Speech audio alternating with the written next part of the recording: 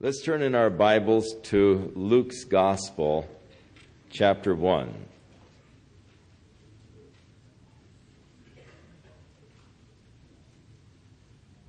Luke, the author of this third Gospel, was called by Paul the Apostle the beloved physician. There is some speculation that his patron was a man by the name of Theophilus. In those days, physicians were often slaves. And there are some who theorize that Luke was Theophilus' personal physician and servant.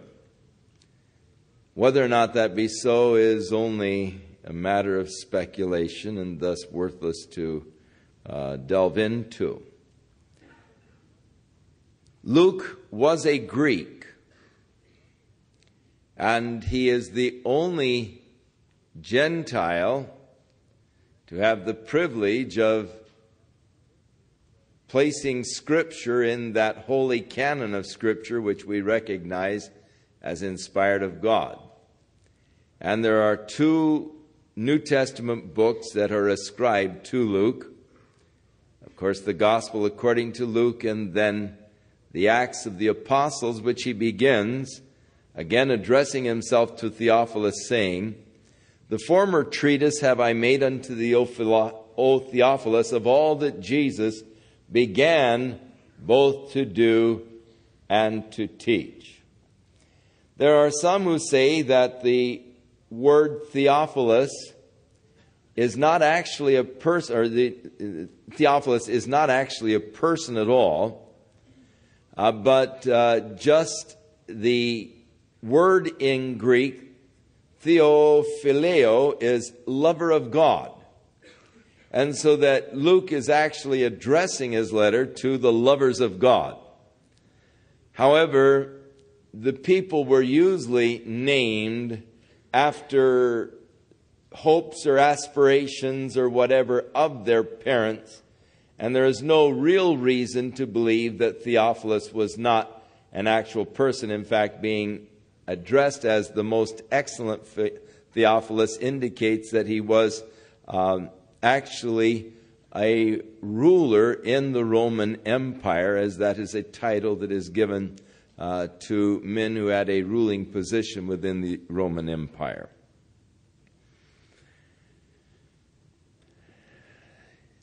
Luke introduces the gospel to Theophilus in the first four verses of chapter 1. "For as much as many have taken in hand to set forth in an orderly fashion those things which are most assuredly believed among us, even as they delivered them unto us, which from the beginning were eyewitnesses and ministers of the word.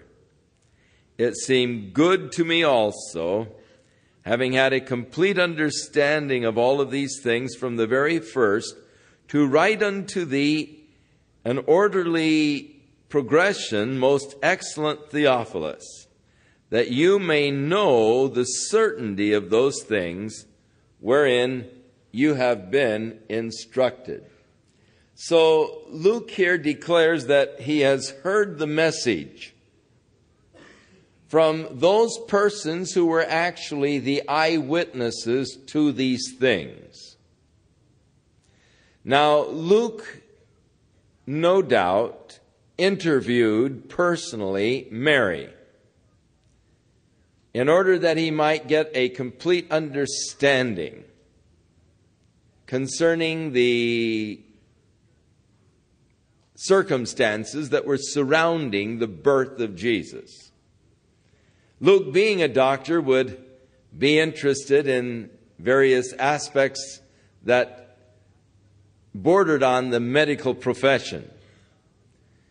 And it is obvious that he received the information of chapters 1 and 2 directly from Mary. And so from his interview with Mary and his questioning of Mary, he got the information for chapters 1 and 2. And the information in these 2 chapters is not found in detail like this in the other Gospels. He had heard Peter and John and those who had been with Jesus, those who were eyewitnesses. He heard their stories as they told of their relationship with Jesus and of the work and the ministry that Jesus performed. And then he no doubt questioned them more thoroughly to get a more complete understanding. And having what he feels to be a complete understanding of the story, he then proceeds to write to this man Theophilus in order that he might realize the certainty of those things that he had heard. Now, Luke begins then the actual story of the gospel of Jesus by dealing with the birth, first of all, of John the Baptist, who was to be the forerunner of Jesus Christ. And so there was in the days of Herod, the king of Judea, a certain priest named Zacharias of the course of Abiah, and his wife was of the daughters of Aaron, and her name was Elizabeth. So immediately we are introduced to the persons that will be involved in the first part of his narrative here. Zacharias, of the tribe of Levi, making him then one of the priests. He was of the family of Abira or Abiram. His wife was also of the tribe of Levi. She was a descendant from the family of Aaron. Now, at this particular time in Israel, there were around 20,000 descendants from Levi, male descendants, involved in the priesthood. And inasmuch as it was, of course, impossible for all 20,000 to serve continually in the temple, each family had their turn to serve, and they served twice during the year for 1 week periods. And when it was the turn of your family to serve, they would cast lots to determine what particular aspect of the service you would be engaged in. And maybe once in a lifetime, the priest would have his lot to fall upon the offering of the incense before the altar of incense before the Lord. This was usually just a once in a lifetime, one day in your life, you get this glorious privilege of going in with the incense before the altar of incense to offer it before the Lord for the people.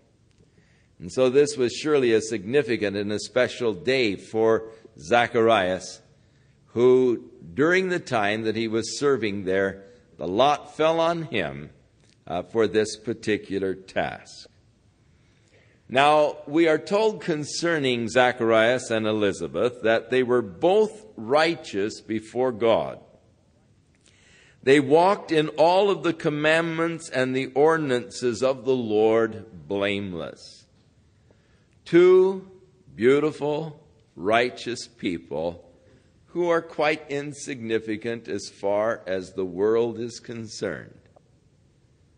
People who love the Lord, people who walked with the Lord, people you would have never heard about unless they had been so involved in the story of Jesus Christ. But people, because of their involvement, we are told of them. Now, we are also told that they had no child because Elizabeth was barren and they were both now well stricken in years. That is, the years had taken their toll. They were bent over. They had become feeble, and the idea of well stricken in years is that of feebleness as the result of age.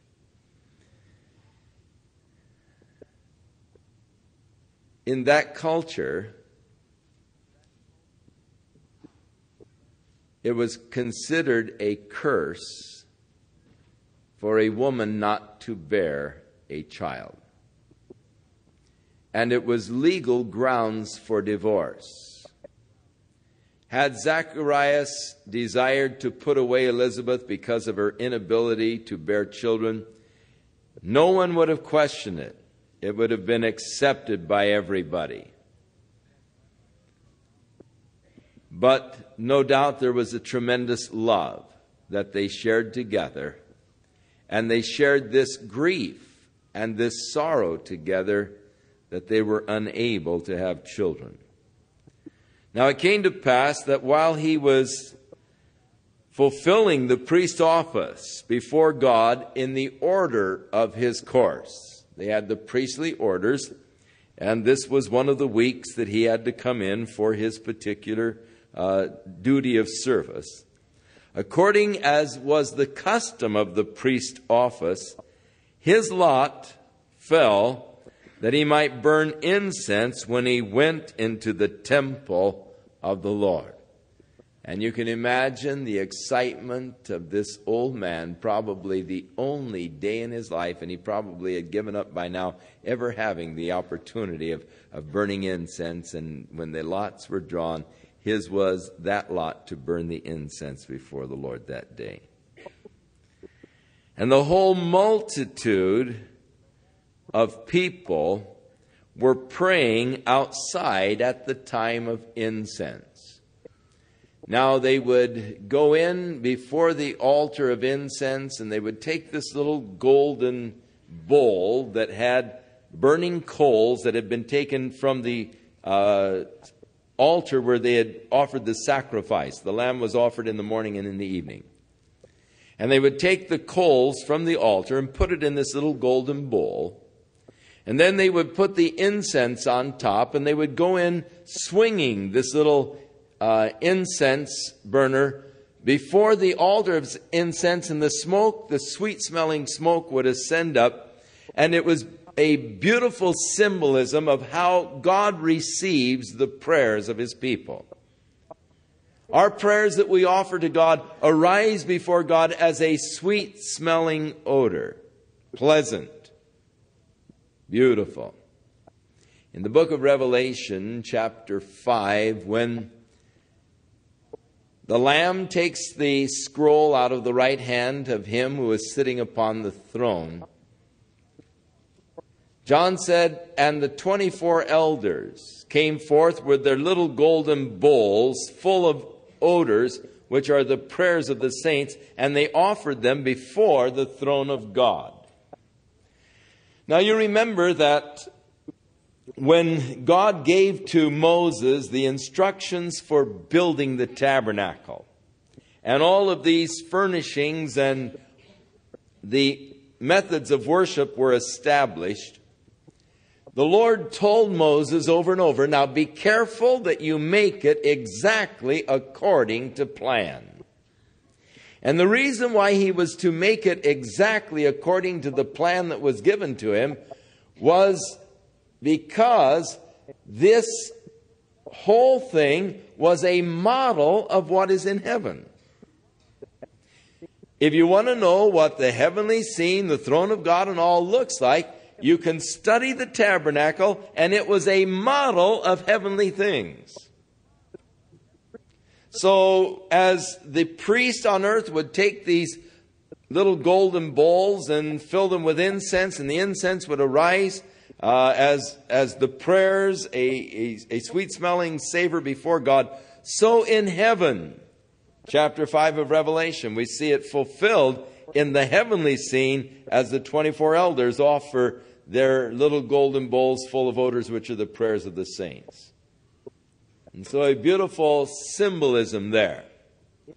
And so he's in offering the incense before the altar of incense, which was in the inner court of the temple, in the holy place, not the Holy of Holies.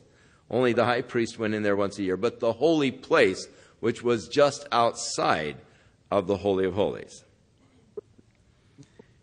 And while he was there, the multitude of people were waiting outside, because it was then customary when he came out to place the blessing of God upon the people. It was a special occasion, and the people would wait for the priest to come out and give them this blessing.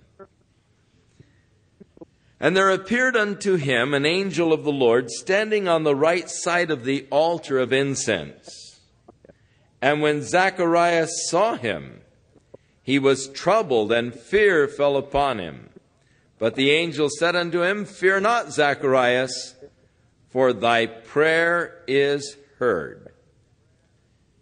What prayer? For years he had been praying, Lord, please give me a son. It really gives to us encouragement for persistence in prayer.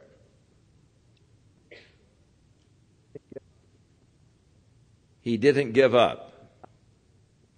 Even though he was now old, well stricken with years, he was still praying, Oh Lord, I'd love to have a son. Thy prayer is heard, and thy wife Elizabeth shall bear thee a son. And thou shalt call his name Johanan, which means the Lord is gracious. It is shortened to John, but the full name is actually Johanan. And thou shalt have joy and gladness, and many will rejoice at his birth. For he shall be great in the sight of the Lord, and he shall drink neither wine nor strong drink, and he shall be filled with the Holy Spirit even from his mother's womb. And many of the children of Israel shall he turn to the Lord their God.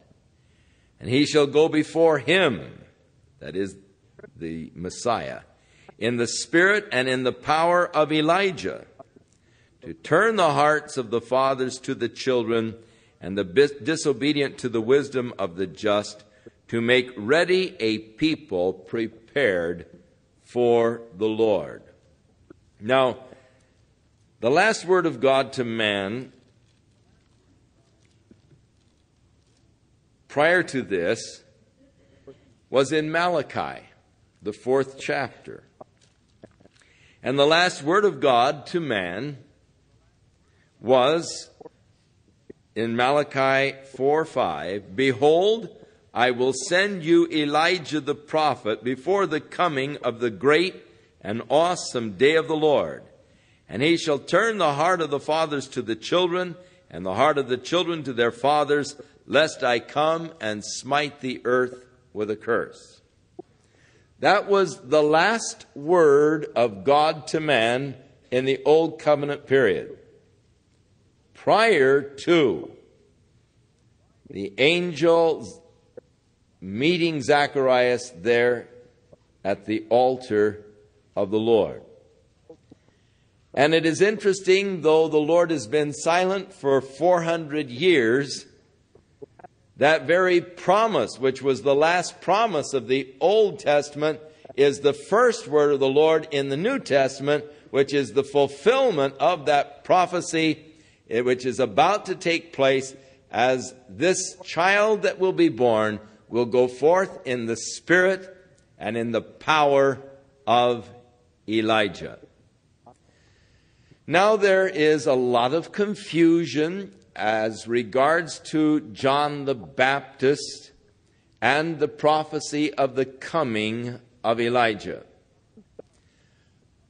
In John's Gospel, we are told that as John was baptizing at the Jordan River, the Pharisees came out and they demanded of him his authority and who gave him the authority to do these things.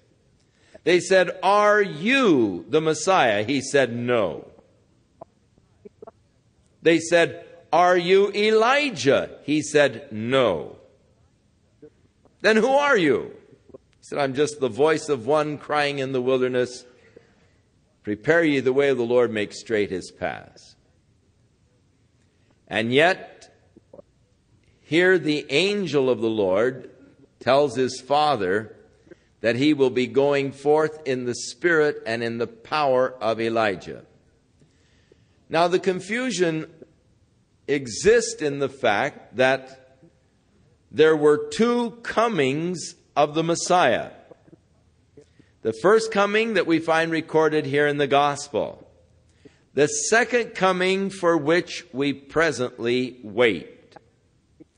And even as Elijah will appear before Jesus comes again, so John the Baptist came in the spirit and in the power of Elijah, and if a person is able to accept it, he was the fulfillment of that promise of Elijah coming before the Lord to cause the hearts of the children to turn to their fathers and the fathers to the children.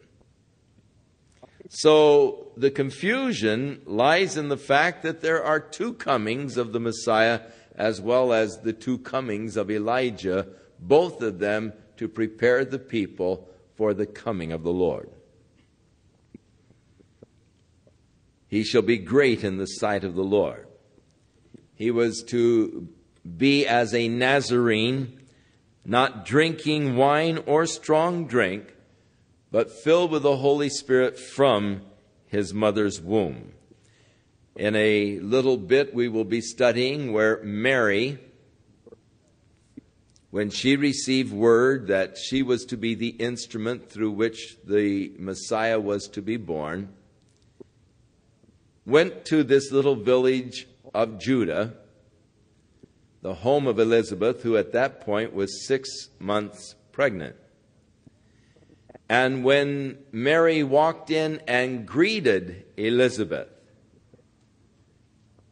Elizabeth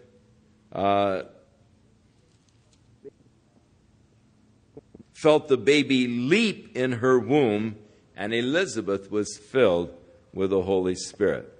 So at that time, no doubt, John was also filled with the Holy Spirit, a prenatal experience which is quite interesting indeed, even from his mother's womb. Now, though Zacharias had been praying that he might have a son, the prayers had not really been prayers of faith anymore, just of hardly even a glimmering hope. Because when this angel told him that he was to have a son, he didn't believe it. And he challenged the angel. Zacharias said unto the angel, "Whereby shall I know this? For I am an old man, and my wife is well stricken in years." And the angel answering said unto him, "I am Gabriel, that stand in the presence of God. And I have been sent to speak to thee and to show thee these glad tidings. And behold, thou shalt be dumb and not able to speak until the day that these things shall be performed, because you did not believe my words, which shall be fulfilled in their season." It is interesting to me that we so often put such great emphasis upon our faith that God will do a certain thing, as though God is almost impotent apart from man's faith to operate or to work. But here with Zacharias, the angel said, "All right, you want a sign? You're not going to be able to speak until the day the child is born because you didn't believe the things that God is going to perform. Whether you believe it or not, God's going to do it. Your unbelief will not stop the work of God. It will not hinder the purposes of God. And so many times they put heavy trips on us as though God's work is totally responsible upon my hanging in there and believing, and I feel so guilty because maybe I failed God, and thus, people are lost or whatever because I failed God. No, God's purposes shall stand, whether I believe it or not. You see, your believing or not believing doesn't really hinder the work of God. He's going to do what He's going to do in spite of us. And that's sort of comforting, because I'd hate to think that God's work depended on me and my faithfulness. You remember when the children of Israel were threatened with extinction because of Haman's getting the king to sign the decree that all the Jews were to be put to death on a certain day. And Mordecai sent a message to Esther that she should go in before the king and plead the cause of her people. And she responded, you just don't do that. That's not the protocol of the court. Even as his wife, I can't go in there anytime I want to see him. I can't go in there unless he calls me in. And if anyone would dare to go in before the king not being called, you're putting your own life in jeopardy. Because if he doesn't raise the scepter, they'll put you to death immediately. And so Mordecai sent an answer back. Do you think that if this decree goes through, that you're going to escape? How do you know, Esther, but what God didn't bring you to the kingdom for just this purpose? And then he said, if you altogether fail, then their deliverance will arise from another quarter. God is going to deliver His people. His purposes are going to stand. God's going to deliver His people. But you will lose out completely. Now, God's work is going to be done. You may lose out on those rewards and blessings that you could have experienced had you been faithful. But your unfaithfulness is not going to stop that which God has purposed to do. And so here is Zacharias, filled with unbelief. How can I know this? I'm an old man. My wife's an old woman. What do you mean I'm going to have a son, I am Gabriel.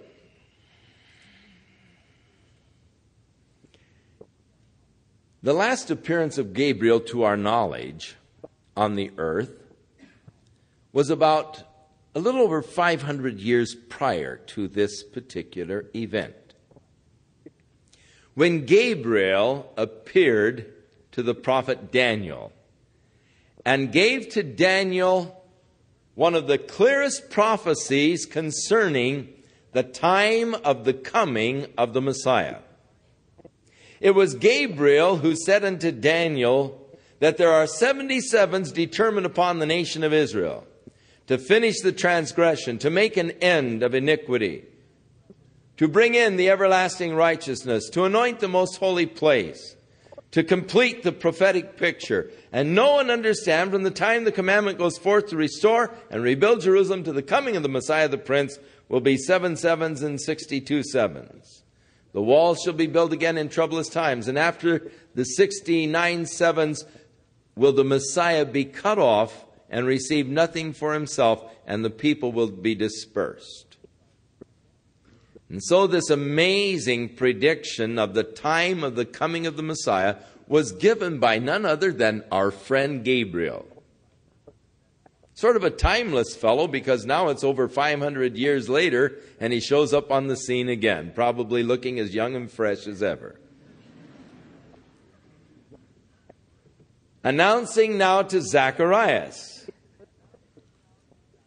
that his wife Elizabeth was to bear the son, which was to be the forerunner of the Messiah, as he will go forth in the spirit and in the power of Elijah to fulfill the prophecy of sending the messenger before the face of the Lord. It would appear that as God has set in order the things of the universe, that He probably placed Gabriel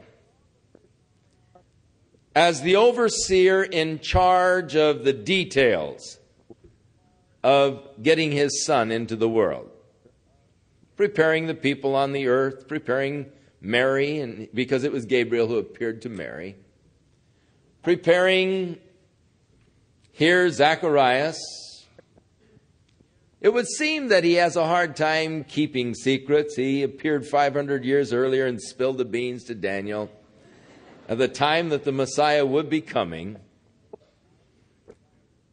And so here he is again on the scene some 500 years later. It'll be interesting to meet Gabriel,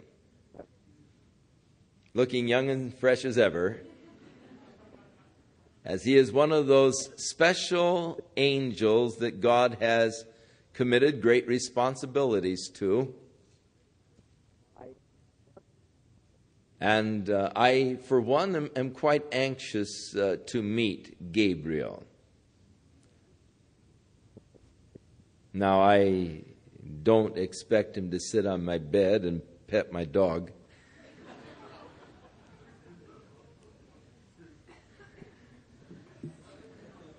And for you who have read that book, you know what I'm talking about. Now, the people waited for Zacharias. They were waiting outside for that blessing from the priest. And they marveled that he tarried so long in the temple.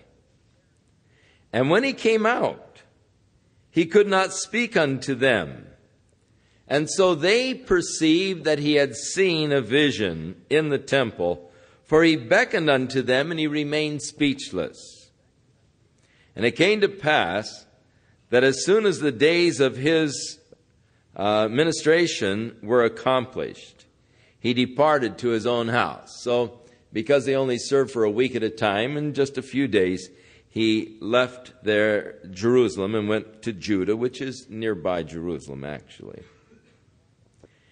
And after those days, his wife Elizabeth conceived, and she hid herself for 5 months, saying, Thus hath the Lord dealt with me in the days wherein he looked on me to take away my reproach from among men. Her inability to bear children caused her to be a reproach, but the Lord, she says, has taken that away.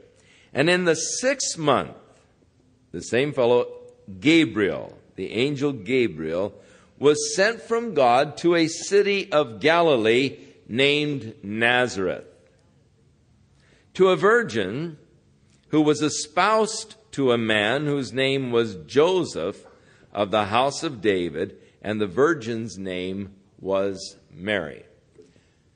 3 terms we need to deal with: engaged, espoused, and married. A person could become engaged when they were 2 years old, because for the most part, marriage was by arrangement. So parents would get together, they would be friends. You'd have a pretty little girl, your friends would have a nice little boy, and we're friends with each other. Why don't we have your son marry my daughter? And we make the arrangements. And so here are these little kids, 3 or 4 years old, walking around saying, well, we're engaged. Because the arrangements have been made by their parents that they would have each other as husband and wife. They felt that decisions as important as marriage should never be left to the capriciousness of youth. They felt that young people didn't have enough wisdom to choose their mates. Now, as they became older, and usually they were married by the age of 15 or 16 years old. And as they became older, 1 year before they had the marriage ceremony, they entered into a period known as espousal, where they were as though they were married, in that they were committed completely to each other, but there was never a consummation of the marriage during this period of time. However, once they entered into the period of the espousal, they were considered married to the extent that if the fellow wanted to break it off, he had to actually get a divorce, even though the marriage at this point had never been consummated. So Mary and Joseph were in this period of espousal, where they were totally committed to each other and to the marriage of each other, and yet the marriage was not to be consummated until the ceremony at a later time. And so to the virgin who was espoused, she was in this period of the 1 year before the actual consummation of the marriage, to a man whose name was Joseph of the house of David, and the virgin's name was Mary. And the angel Gabriel came in unto her and said, Hail, thou art highly favored. The Lord is with you. Blessed art thou among women. And when she saw him, she was troubled at what he was saying, and thought in her mind, what kind of a greeting is this?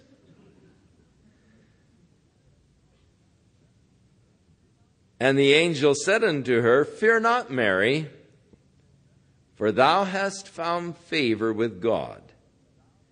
And behold, thou shalt conceive in thy womb, and bring forth a son, and shall call his name Jehoshua, which in Greek is Jesus, but in Hebrew Jehoshua, which means Jehovah is salvation. Now you remember in Matthew's gospel, when Joseph found out that Mary was pregnant and he was really troubled by it because they were espoused, he thought he might just give her a bill of divorcement, put her away privately, because if he would expose her publicly, she'd be stoned to death. And the angel of the Lord came to Joseph at night and said, Fear not to take Mary as your wife, for that holy thing which is conceived in her, or that which is conceived in her is of the Holy Spirit, and thou shalt call his name, she'll bear a son, thou shalt call his name Jehoshua. So both Mary and Joseph were instructed by the angel of the Lord in the naming of Jesus. But when he told Joseph, call his name Jehoshua, he said, For he shall save his people from their sins. So the name is extremely significant because it expresses the mission of Jesus, and that is bringing God's salvation to man. Jehoshua, the Lord has become our salvation. And then the angel Gabriel went on to say, He shall be great and shall be called the Son of the Highest. And the Lord God shall give unto him the throne of his father David. And of course, throughout the Old Testament prophecies, there was that promise that the Messiah would sit upon the throne of David to order it and to establish it in righteousness and in judgment from henceforth, even forever. And he shall reign over the house of Jacob forever, and of his kingdom there shall be no end. In the book of Revelation, again, that glorious song that Handel has put to music, King of kings and Lord of lords, forever and ever, hallelujah, hallelujah. And so the angel is telling about the eternal reign of Jesus Christ. Then said Mary unto the angel, How shall this be, seeing I know not of man? Now, There's a vast difference between the question of Zacharias and the question of Mary. Zacharias was questioning the word of the Lord. Mary was only asking information on the procedures. How is this to be? Seeing I know not a man. Hers was not the question of doubt. Hers was only an inquiring question as to the manner by which it should be fulfilled. She believed, and that is pointed out a little later as Elizabeth said, "Blessed art thou who hast believed the word that the Lord spoke to thee." She believed the word that the Lord spoke to her.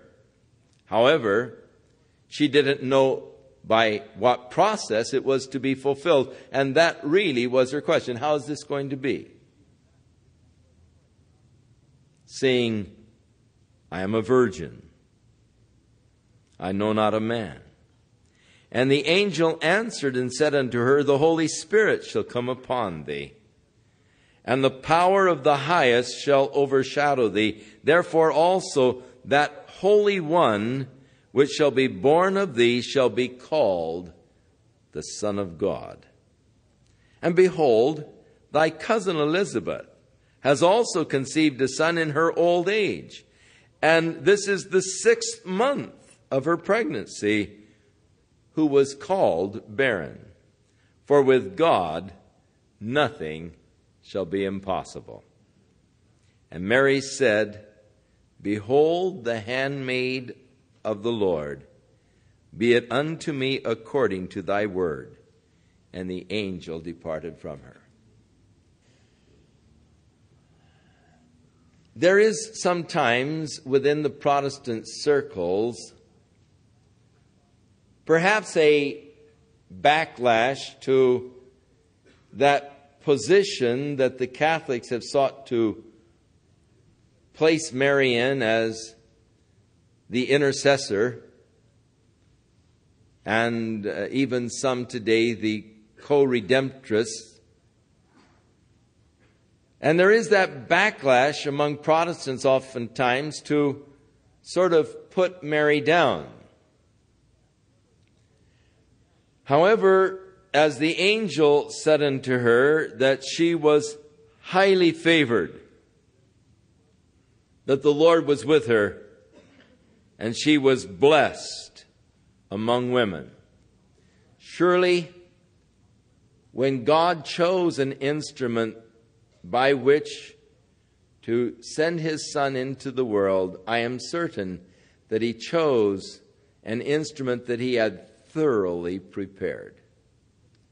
And I believe that Mary must have been one of the most beautiful of character of any woman who has ever lived. And I think that we can demonstrate this actually in the text, that she was an extremely unique individual. Now remember, it is possible that at this point she was only about 16 years old.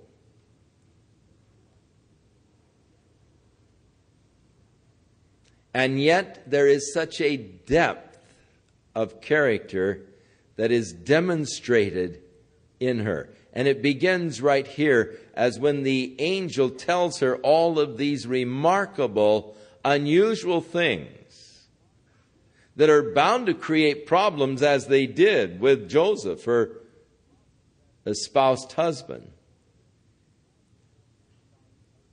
She said, Behold the handmaid of the Lord. Be it unto me according to thy word. In other words, she submitted herself to the purpose of God. Here I am. Let the Lord do as he pleases in my life.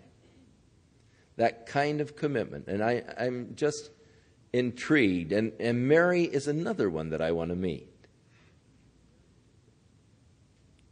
What an unusual, remarkable person. Surely the most blessed of any woman who has ever lived.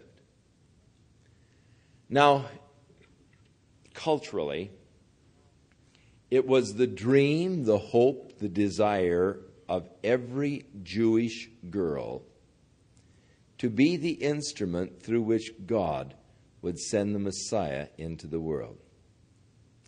And thus, many young Jewish girls, when they had a boy born to them, would call his name Joshua, hoping that maybe God would use that child to be the instrument of his salvation. And that was a reason, one of the reasons why being barren was considered such a curse. You have no opportunity to be the mother of the Messiah if you are barren. And that was the hope of every young Jewish girl, to be the instrument that God would use. The dream, the hope. And with Elizabeth being barren, she had lost that hope. And of course, everyone who was barren, they would lose the hope. Oh, I can't be the instrument. And that was a very disappointing thing to them, to feel, I can't be the instrument that God uses to accomplish his purpose. Oh, that we would be concerned about being the instrument through which God accomplishes his purposes. Today, the Druze, a very interesting people, they have an interesting religion that really they don't even know what it is. In the Druze religion, it's a break-off from the Muslims, but only their priests know what they believe. The people don't know what they believe. And the priest does the whole religious bit for them. They know they're Druze, and they know that, this is their religion and all, but only the priests know what it's all about, and they know what they believe, but the people don't. And many of the men, though, are priests. And as you go through the Druze villages today, you will see these men wearing these pants with these large pouches in the front. For one of the things that the Druze do believe is that when the Messiah comes, he will be born of a man. And so going through their villages, and it's fascinating to go through the Druze villages and see these huge baggy pants in the front, these sacks that hang down in the front, and these men wear these in case they are the one that God chooses to send the Messiah through. In other words, they're the ones that will get pregnant with the Messiah, and so they're prepared for it by wearing these pants with these large baggy things in the front. They're all set for their pregnancies. They've already got their maternity clothes.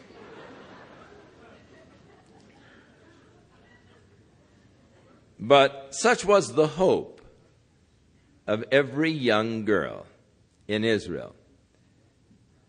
And the fulfillment of that hope came to one. A young girl from Nazareth. A beautiful young girl of character and spirit named Mary. And Mary arose in those days and went into the hill country with haste to the city of Judah. And she entered into the house of Zacharias, and she greeted Elizabeth. That word saluted is an Old English word, and it actually means greeted. In the marriage ceremony, they used to say, you may now salute your bride. But during World War II, too many of the guys were not really understanding the Old English word salute, and so it has now, something that you say, you may now kiss your bride. So she entered into the house of Zacharias and greeted Elizabeth. And it came to pass that when Elizabeth heard the greeting, the salutations of Mary, that the baby leaped in her womb, and Elizabeth was filled with the Holy Spirit. And she spake out with a loud voice and said, Blessed art thou among women, and blessed is the fruit of thy womb. And whence is this to me that the mother of my Lord should come to me? For lo, as soon as I heard the voice of your greeting, sounding in my ears, the babe leaped in my womb for joy. And blessed is she that believed, for there shall be a performance of those things which were told her from the Lord. I suppose that this would be an appropriate place to talk about abortion. Here was John the Baptist 6 months along, and yet there was some kind of a recognition, for when Mary spoke, he responded to it in the womb. We are told that as the child is in the womb, that it begins to understand and to recognize voices, that you pregnant mothers should talk to your child. For if you are talking to them while you are still pregnant, they will be comforted by your voice after they are born, because they've learned to recognize it. More and more we are discovering interesting facets of that fetal development. And here at 6 months, with John, there was that capacity to leap for joy in his mother's womb when he heard the voice of Mary. Now remember, she is speaking by the Holy Spirit. And thus we have the word of the Holy Spirit, that the child leaped for joy at the word of Mary. We talked a little bit this morning about what factors are considered in determining what is right and what is wrong in our present society, and the effect that the philosophy has had upon our entire culture. The idea that the mores determine in a society what is accepted and unacceptable behavior, what is good, what is bad, what is right and what is wrong. And in this particular philosophical determination, if enough people within a society begin to practice a certain thing, it becomes then sociably acceptable, or it becomes good, or it becomes right, because that is determined by the mores of the society itself. Accepting that God does not exist, because it has to come from a totally humanistic base. God does not exist, and therefore there is no godly standard for right or wrong. And inasmuch as there is no godly standard for right or wrong now is determined strictly by the practices, the mores of a particular society. And the sociologists will show that there are societies where the father has nothing to do with the children. And so in that society is perfectly all right, as the uncle takes the father role within the home. There are societies where they have a plurality of wives or a plurality of husbands. And because it's the accepted practice of the society, no one thinks wrong of it or thinks it's bad or evil. And because the mores determine what is right and what is wrong. So you get enough people doing something and suddenly it becomes right. And so we get enough abortions, killing millions of innocent babies. But it's all right, because it's become a part of the mores. No one's supposed to say anything against it. I have a hard time handling my emotions around a child, I become foolish. I try to come down to their level a bit to communicate with them.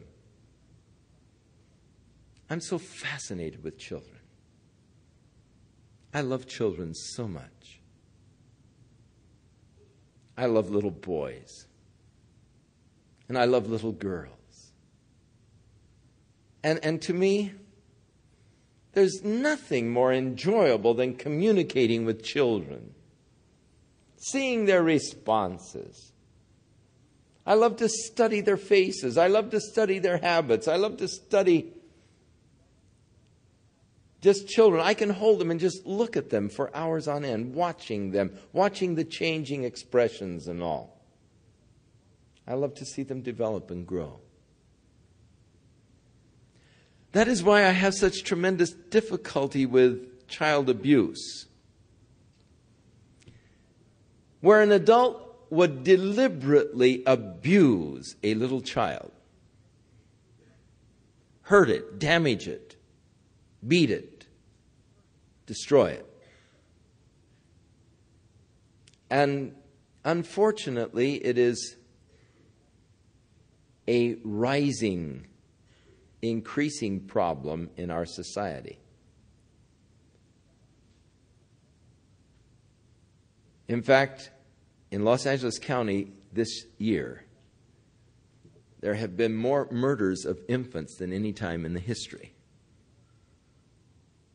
of Los Angeles. It's at record height.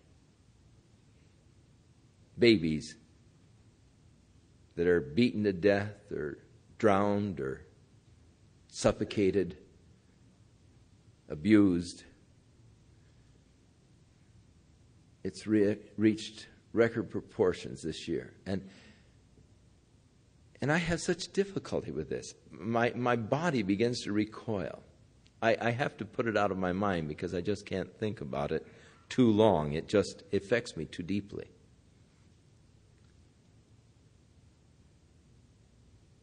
But I wonder if much of this isn't attributed to the fact that we've begun to put a cheaper value on life by the legalizing of abortion. You see, it's all right to abuse the child as long as it hasn't been born yet.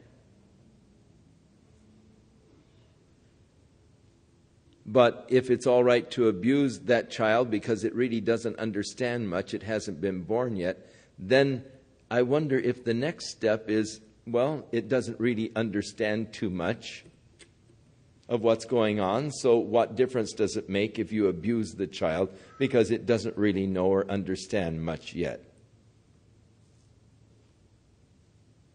Whether or not that has anything to do with it, all I know is that with the cheapening of the value of life, it seems to be following through all of the segment of our society. And I think that we have some extremely dangerous sociological implications that will arise from some of these humanistic, liberal, legislative decisions that are being made. And I only say that to warn you. I don't think we're going to have to deal with it too long. I don't think God will allow things to go on much longer. I will be very shocked if He does. All I can say, if I was the Lord, I would have closed it down a long time ago. Now Elizabeth said unto her, Blessed is she that believed. Mary believed. For there shall be a performance of those things which were told her from the Lord. And Mary said, and here we now get an insight into the beautiful depth of this young girl, as she began to just worship the Lord. My soul doth magnify the Lord, and my spirit hath rejoiced in God my Savior. For He hath regarded the low estate of His handmaiden. For behold, from henceforth all generations shall call me blessed. For He that is mighty hath done to me great things, and holy is his name. For his mercy is on them that fear him from generation to generation. For he hath showed strength with his arm. He hath scattered the proud in the imagination of their hearts.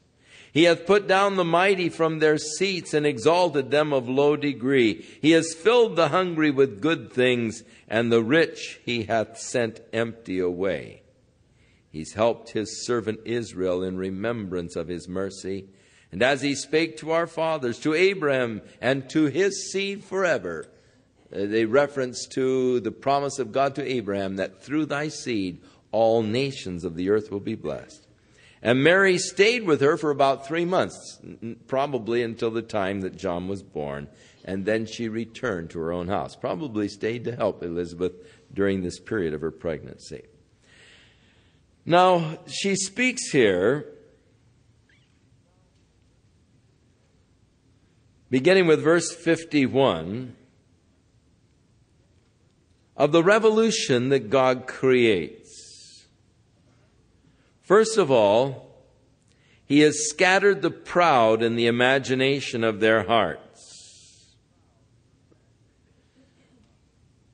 And so the first revolution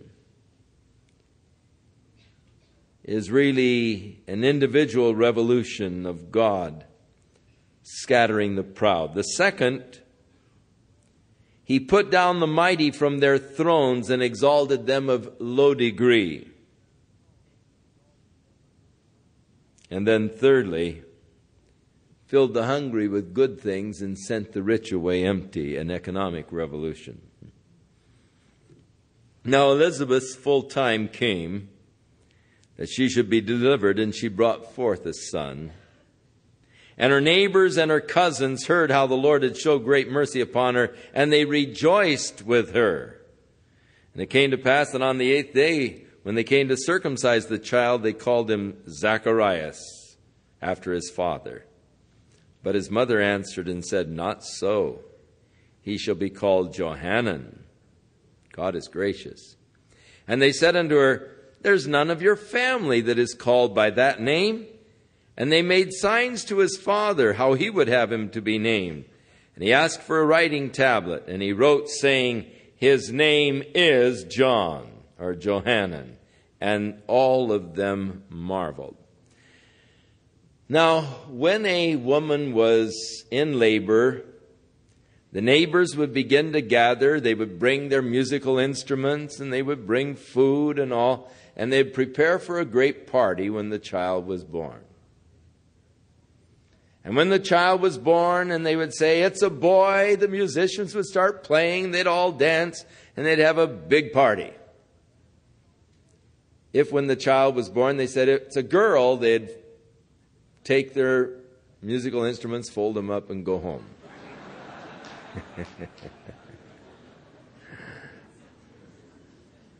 In those days,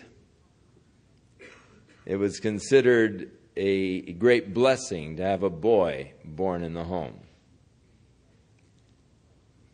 But girls were sort of disregarded. It took really the teachings of Jesus Christ to elevate women to their proper level, placing upon them that glory and honor that they deserve. You women should be extremely thankful for Jesus Christ. All you have to do is go into a culture where the gospel of Christ has not had a strong influence and look at the role of the woman, and you will appreciate more and more what Jesus Christ has done for you. Look at the Bedouin society. Look at the Indian culture.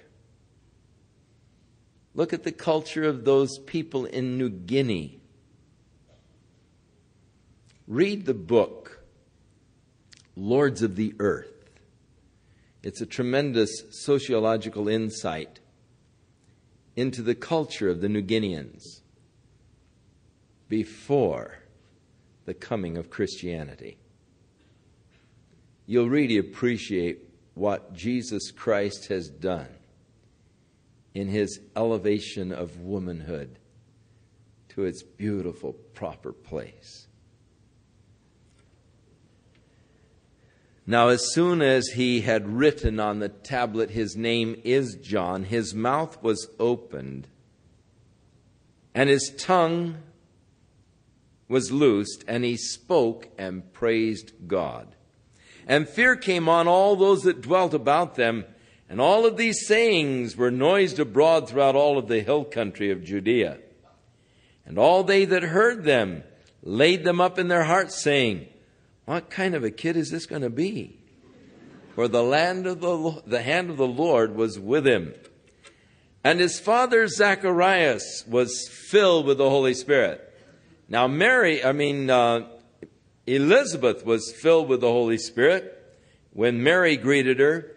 Now Zacharias is filled with the Holy Spirit, and he prophesied, saying, "Blessed be the Lord God of Israel, for he has visited and redeemed his people." Blessing God for, first of all, the fact that God has visited his people. Jesus Christ is God, manifested in the flesh. And through the inspiration of the Holy Spirit, as he is prophesying, the first declaration is that God, the Lord God of Israel, has visited his people. In the beginning was the Word was with God, the Word was God, the same was in the beginning with God, and the Word was made flesh and dwelt among us. He visited his people. But the purpose of his visit was redemption. He has visited and redeemed his people. Jesus, in announcing his purpose, declared, "For the Son of Man has come to seek and to save that which was lost." Redemption, the purpose of the coming of Christ. The Lord has raised up a power of salvation. The horn was always symbolic of power. And so he's raised up the power to salvation in the house of his servant David.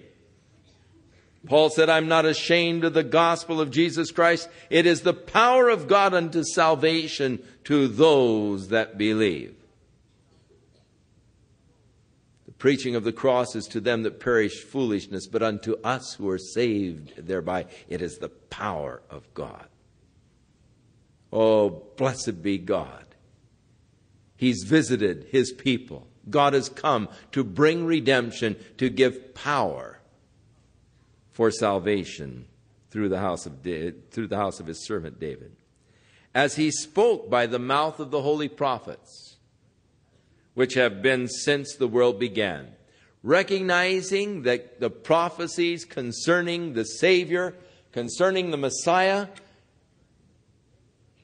have been in existence from the beginning of man's existence, from the beginning of the fall, actually, or from the time of the fall, when God said to the woman, "Cursed be the serpent, crawl upon the earth." But then he said that the seed of the woman would bruise his head. That sin would be destroyed by the seed of the woman. Blessed be God. He has brought now the power of salvation. He's redeemed through the seed of the woman, through the virgin-born child. For God is performing the mercies that he's promised to our fathers, and he's remembering his holy covenant, the oath which he sware to our father Abraham. "Through thy seed shall all the nations of the earth be blessed." That he would grant unto us that we, being delivered out of the hand of our enemies, might serve him without fear. Salvation is more than being saved from. Yes, God has delivered us from the hand of our enemy, but He has saved us for the purpose that we might serve Him without fear in holiness and in righteousness. Now, both holiness and righteousness have as their root idea that of being right.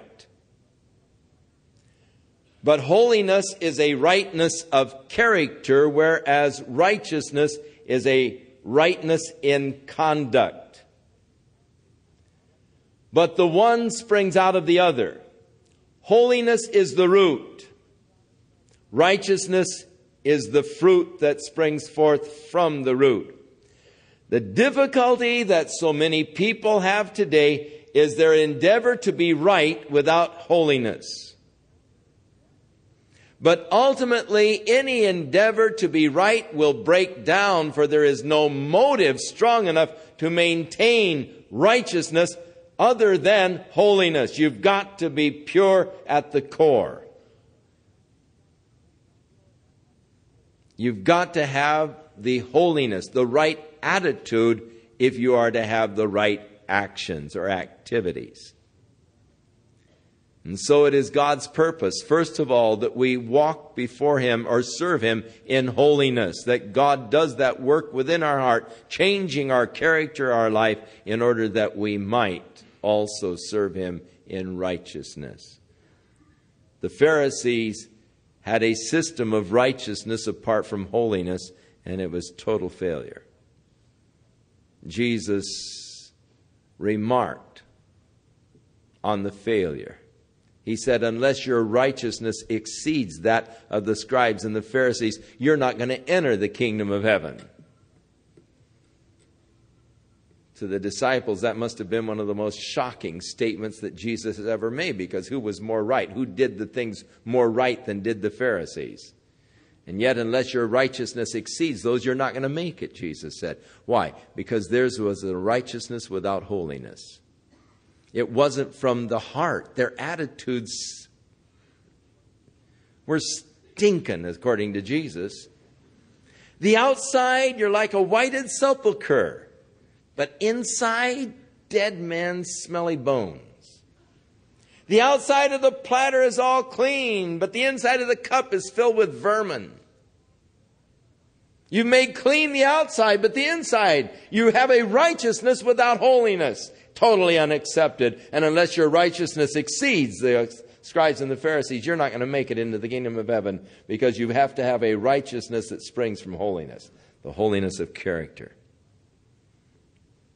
God's purpose that we serve Him in holiness and in righteousness all the days of our life. And now addressing the child. This is a prophecy concerning the one that the child is to go before, but concerning the child himself, little John lying there. And thou, child, shall be called the prophet of the highest. Jesus said, of all of the prophets born of women, there hasn't been a greater one than arise than John. Thou shalt be called the prophet of the highest. For thou shalt go before the face of the Lord to prepare His ways, to give knowledge of salvation unto His people by the remission of their sins, through the tender mercy of our God, whereby the sun rising from on high hath visited us, or the day spring, or the sun rising, or the rising of the sun,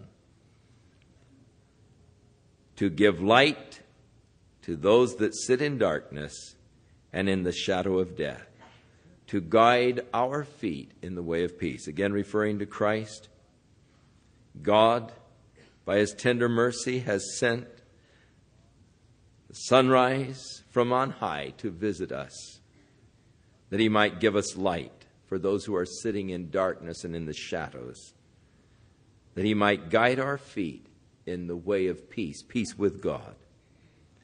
And so the child grew and waxed strong in spirit, and was in the desert until the day of his showing unto Israel.